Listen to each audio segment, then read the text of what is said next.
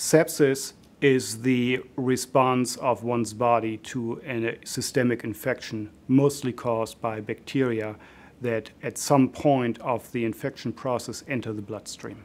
Sepsis affects approximately 1 million patients per year in the United States with an estimated cost of $20 billion. In contrast to stroke or heart attack, where the intervention to treat the patient is very complex and requires really specialized care, the intervention for sepsis is pretty simple. It's called the 3-hour bundle. And it's called the 3-hour bundle because it's supposed to be delivered in 3 hours from the time after diagnosis of sepsis. And it has 4 elements. 2 elements consist of blood work, that's drawing a lactate and a blood culture. And the therapeutic interventions are giving fluids, intravenous fluids to the patient, as well as giving a broad-spectrum antibiotics. While we try to deliver these elements in 3 hours, we always really want to get them in faster than that. The reason for that is that just delaying the broad-spectrum antibiotic at the onset of sepsis by 1 hour increases mortality by 8%. So time is really of essence here.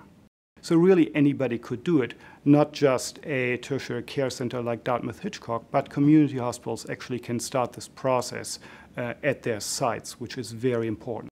If you look at sepsis, it is really a disease that not only can affect any patient, but can affect any healthcare provider in the hospital.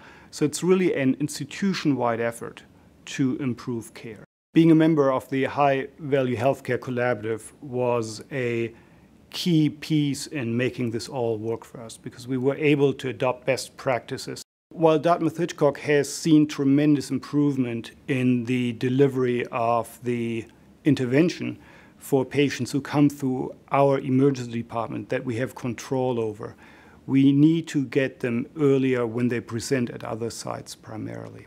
We are making available to them the Super SEERS criteria that help to identify patients. We have developed electronic order sets for our hospital that we are making available for all other hospitals as well. These can be adopted as well as in paper forms for those who are not electronic healthcare records.